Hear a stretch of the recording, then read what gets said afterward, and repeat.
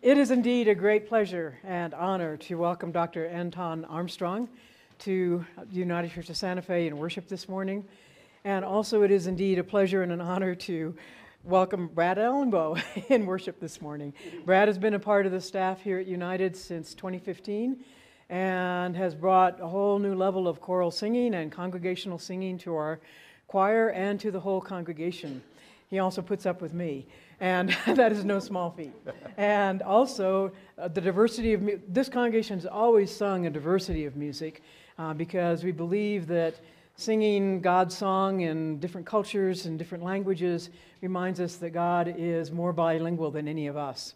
And also reminds, when you sing somebody else's song, then you also begin to understand their souls as well. And so we've been singing a lot of songs this morning. And today we're engaging in a trilogue sermon. Actually, it's a Q&R sermon, as Anton pointed out. It's not a question and answer. I ask a couple questions and they respond. They can say whatever they want to say. It may or may not answer. We may or may not answer. I know, they may or may not answer. I'm going to move this out of the way so sure. we can get that. And also, I should have a little podium here, but since I'm a foot shorter than either one of them, is that a requirement of St. Olaf College that you be a certain height, yes. 6'5" or whatever? Yeah, right. Okay. So, Brad, how about you and Anton sharing how it is you two know each other? Just the good parts, just or the parts you can tell in church. Yeah, a long story. It started years ago. We sang together in the St. Olaf Choir as students. Yeah. I'm 2 years older than him, but he stood behind me and harassed me during that year we sang together. Some things never change. Some things never change, right. And here, almost 50 years later, we still do that. Yeah. Anton was 2 years ahead of Karen and I, and we became friends early on. In my sophomore year, I was in the choir, and Anton was a senior. And as a matter of fact, just a little shout out, today's prelude was arranged by John Helgen, who was in between us in age. So it's a St. Olaf morning today. Yes, and then of course we went into essentially the same line of work. I did a lot of solo singing earlier in my career, and Anton was great to hire me many times and bring me along on tours and so forth. And we've been dear friends since 1977, I guess. 76. And you guys 76, are old. yeah, that's right. You heard it here first. That's right. Not everybody, because this isn't a Lutheran congregation, not everybody necessarily would know St. Olaf College. Why did the two of you happen to cross paths there and become such great musicians? It's a bit more natural for him because he's of Norwegian heritage and lineage. I grew up Lutheran. Never knew that. Yeah. Wait, you're not Norwegian? No. But you know this. I've told you this before. My great grandmother was Danish. So we could be kissing cousins. We like the Danes. Denmark controlled Norway for many years before the Swedes controlled. Okay. And you've been bossing me around since '76. Right. See, it wasn't until I went to seminary, when I came from Arizona to go to Connecticut for school, I thought I knew ethnicity because I'm growing up in a multicultural place in Arizona. But it wasn't until I got to seminary, supposedly an interfaith seminary, Yale Divinity School, that I realized that there was another ethnic whole configuration I never had known, which was Lutheran. Because to me, they all looked the same, but I realized for the first time there that if a Swede Lutheran and a Norwegian Lutheran married, it was considered a mixed marriage. We're not kidding. And it still is, probably. Right. Yeah. And to answer your question sincerely, to Anton's point, it is a Norwegian-American, founded by Norwegians who wanted their young people to integrate into the country, and it was Norway is a Lutheran country, and the college, and Anton can speak more to this, remains Lutheran in background, and as it's risen in national prominence, that is a hard row to hoe. A lot of places that started, Harvard and Yale both started as Congregationalist schools, but then as they became more ethnically diverse, they let go of some of that. Anyhow, my brothers went there, I had grandparents that went there, and so forth. It is an undergraduate college. Karen went there in nursing. Larry and Nyla Rasmussen went there. It's a wide variety of majors, but it has a very famous choral tradition that Anton is now the 4th conductor of the St. Olaf Choir in its 112-year history. So Anton, how did you get from I want New to say York one thing to... about St. Olaf, where it's been distinctive since its origins. Most church colleges at that time, certainly all the Lutheran colleges, educated only men for careers as ministers or teachers. St. Olaf, from its inception, wanted their daughters to also be educated in this new world. And we next year will celebrate our sesquicentennial, our 150th anniversary of founding. I feel really ancient because my first year as a student was the centennial. That's great. Yeah, so I'm marking these points of demarcation. Yeah, Lutheranism in the 21st century is not an exclusive way of thinking. It is quite ecumenical in our college ministry staff now. Absolutely. We not only have 2 ordained ELCA pastors, but we also have a spiritual chaplain for our Jewish students and one for our Muslim students. So it seeks that type of thing. And while, yes, we are a very proud college, liberal arts college, in still a very traditional way, grounded in a very global perspective. We send the most students of any undergraduate school in the nation of our students who go on to study abroad, but we are still founded as a community of faith. And that, as the college has grown more diverse, not only ethnically, but also as the college has grown more diverse in its view of faith, it creates a healthy tension. Every once in a while I get colleagues who say, why do we have to pray before faculty meetings, or we do these things? Because we are a community of faith, but there are many different perspectives. I grew up in New York. I grew up in a Lutheran country. There are black Lutherans. Most people, I was saying this last night at dinner, most people think that the oldest Lutheran settlements were either in Virginia or Pennsylvania. Not.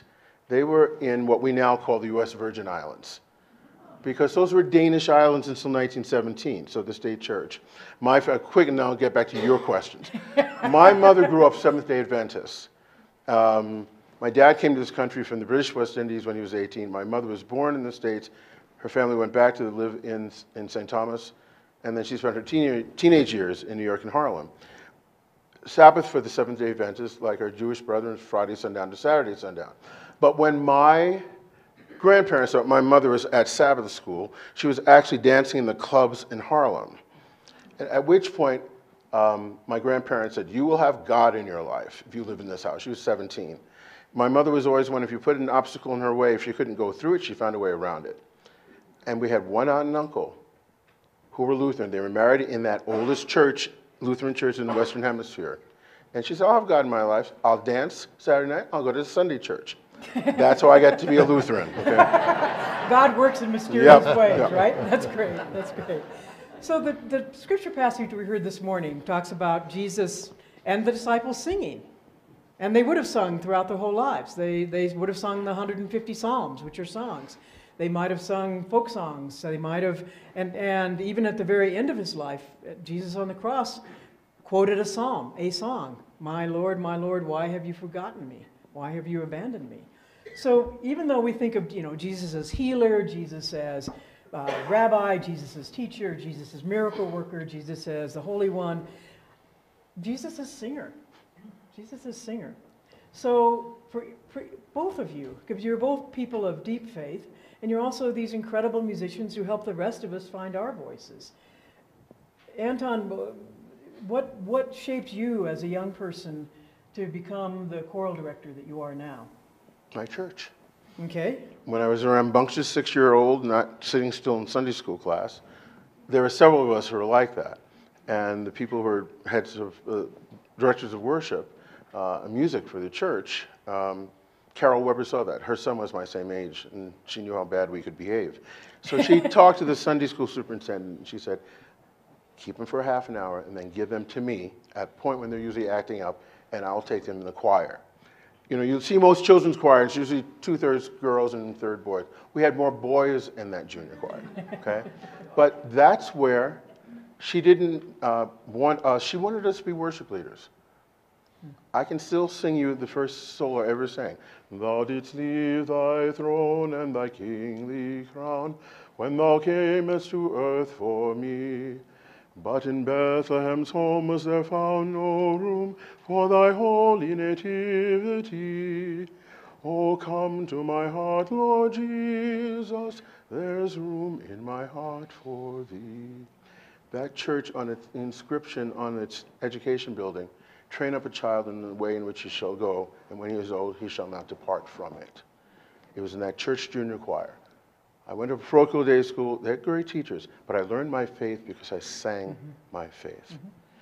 Jesus understood that in having that hymn at the end of the Lord's Supper. Right, and I know that sometimes, at least I can sing things I can't say, or at least that I don't always necessarily believe fully. Like in Sweet, Sweet Spirit that we just sang, it talks about following Jesus all the way. Well, I don't know about you guys, I don't do that on a regular basis, but I can sing it, and maybe it gets me back on track. Brad, how about you? What the role of music in the role of singing in your faith? Well, you know, it's almost indivisible. I mean, it's the way I worship. And one of the things, and Anton spoke of this yesterday in his talk to the festival choir, is the fact that now in the 20th and 21st century, people don't sing as much as they used to. I think I see a lot of people my age nodding their heads, remembering we'd gather around the piano at grandma's house or some such thing. And now we all have these individual things we can listen to, and earbuds or wonderful, you know, hey, Alexa, play Leonard Bernstein, play Stevie Wonder, play anything. But we leave it to the professionals. And one of the things I love about this church is we really do sing. In fact, my brothers listen online and they talk about that. And my mother sang very well. My father had good pitch, but kind of poor rhythm. So she'd always be like, come on, come on, come on. But one of the things I could see your mother doing that. Yeah, he knew my mother. And but my dad believed, and he was born in 1917. He only went to the 8th grade. He did not come from an elite background. But he said, well, the point is that these words, we need to say these words out loud together. And so I think a lot of people feel like, well, I can't really sing, so I'll just stand here and kind of look around and watch other people sing and so forth. I always had to give it to my dad, who would say, yeah, but if we stand up and we say, our Creator who art in heaven, I'm going to say that. While it's the time of the hymn, I should be saying this too. Maybe a little slower than other people, but by golly, he did it. So, Anton, as you teach students, I mean, and you've been teaching now at St. Olaf for, well, you've been a professor your entire life, or your entire academic life, right? And so, what do you, I mean, I know you've seen lots of changes, but with the current class of students that you're working with, what do you hope happens in teaching them to sing? Because from the time, very different when we were students there, and most kids had gone to church, whether or not they stayed in church when they left. More and more of the students we have, even a wonderful place like St. Olaf, don't come from families that were in faith communities. Some, they don't quite say agnostic or atheist, but they'll say nuns, N-O-N-E-S. Right, a little bit different. Yeah, and so what I need to do, and still the majority of the literature I do with the St. Olaf Choir, 90% of it is sacred in nature. I need to figure out, this has been the challenge, how do I make it relevant to their lives? The joy of my position is that I just came from a 2-week tour on the road on a bus with 70 wonderful singers, but through the Southeast United States. And several of the pieces, because I knew I was going to the Bible Belt, so I programmed pieces that were based on hymns. One being Come Ye Disconsolate, which when I asked how many had sung out of 70 voice choir, I had 5 kids raise their hands. When I Survey the Wondrous Cross, I had 8 kids raise their hands. Wow. By the end of that tour, they knew that, and especially in the setting that we did, it was a very powerful setting. They could see how it impacted the audience, and not just people, you know, who were born before 1970, how young people could be impacted. And so if you can make it relative and relevant to them, I have students saying, I don't want to sing music by these dead white men anymore. But if I do a Bach motet, Fürchte dich nicht, based on Isaiah. Be not afraid, I am with thee. I strengthen thee, I uphold thee. And when I say to them, don't you want somebody at your back? Don't you want somebody? That's what this is about. Will they admit they will believe in a God? But you plant a seed, and then I get the letters or the emails, especially when they start having children, and they start seeing the values they need to, and all of a sudden they start thinking of these hymns. I'm not trying to hawk the ware, but you'll see some albums out there, and if you want to buy them, they'll sell them to you today. But they're great hymns of faith, and I was doing that 25 years ago. And I still remember this dear alto leaving the room saying, why do we sing these daggone old freaking hymns? Alto? An alto said that? An alto said that. Oh my goodness. But I also had 2 members of the choir battling cancer. One to this day is still alive and producing great music, Abby Bettinas. Oh, yeah. The other one was taken home. And the day that we had to record the first album, we were singing at her memorial service. And the hymn she was complaining about that day was Abide With Me. Fastfall the eventide. Hold thou thy cross before thy closing eye. Where is death's sting, where grave thy victory? I triumph still if thou abide with me. That same child who I was about to kill, literally. My New York side hasn't left me, right? I'm going to go after and chop that child off at her knees. She came up to me after the service and she said, the verb, thank you for making us sing these hymns. I understand it today. You plant seeds and they will grow later. Absolutely. I heard an anecdote once, I don't know if it's apocryphal, but there was a rabbi who was... This is not going to be an Ole and Lena joke, is it? No. Okay, good. All right. Although I have those. A rabbi was working in this country, but had, emigrated from the old country, and his English was a little bit not always perfect. And he said once, we need to teach the children the songs of the faith so that they can be on their hearts. And somebody said, Rabbi, don't you mean in their hearts? And he said, no, I mean on their hearts. And then someday when their heart breaks, the words will fall in when they need them. So, I was going to ask you guys, what would Jesus sing? But I'm not going to ask that question. Good. But what is one hymn, or even a line from a hymn, that comes back to you in the heartbroken times, or in the really good times, or that has stayed with you? Well, I mentioned this yesterday.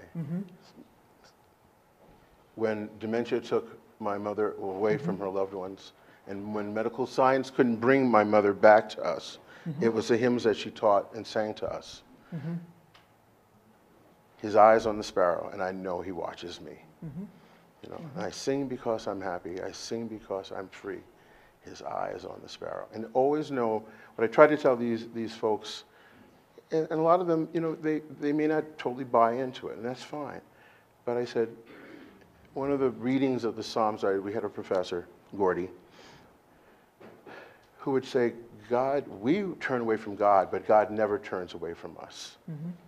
And for them to understand that whether or not you're ready to see God now, God is always there. And at a time, I love that. I'm going to remember that. And I'll give you credit for that story. But you don't know they don't know when they will need these songs. And that one was one my mother sang to me, and she'd make me sing with her. Sometimes I didn't want to sing with her, but I'm so grateful to have that song, because that was a song that brought me back. And for the last I could see her, that medicine, it was that hymn, and that was God's way of bringing us back together.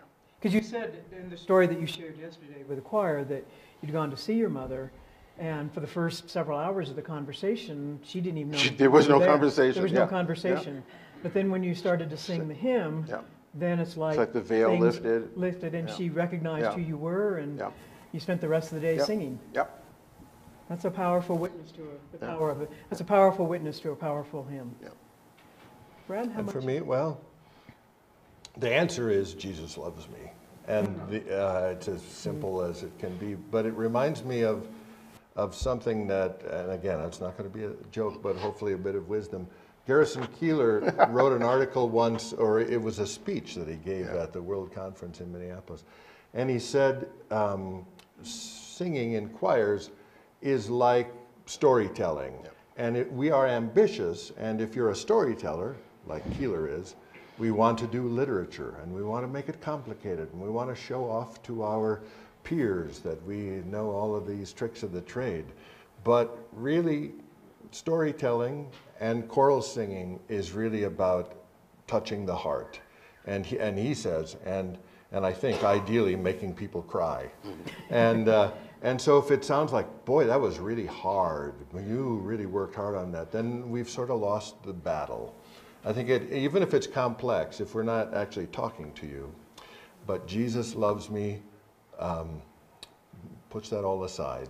Can I jump in on something? Yeah, of course. So my father passed before my mother, and I was left to plan the service. I knew some of the things she wanted.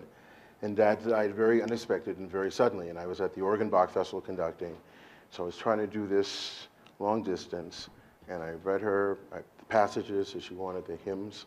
She said, you left one out. And my mother would like to play with me every once in a while. She said, you may have that doctorate, but sometimes in the school of common sense, you flunk big time, boy. I think we all three of us had the same mother. Yeah, okay. But she went on, and finally I said, Mom, just tell me what you want. Now, when she went, because her clue, which I still didn't get, what would every child in the West Indies, what hymn would tell them about the saving grace of God? It's Jesus loves me. Yeah. Boils it down to its essence. Yep. Indeed. I think rather than continuing to talk, why don't we hear some singing? Sure. One of the songs that song you're going to be sharing is Amazing Grace. Okay. Thank you so much. Thank you. Amen. Thank you. Amen.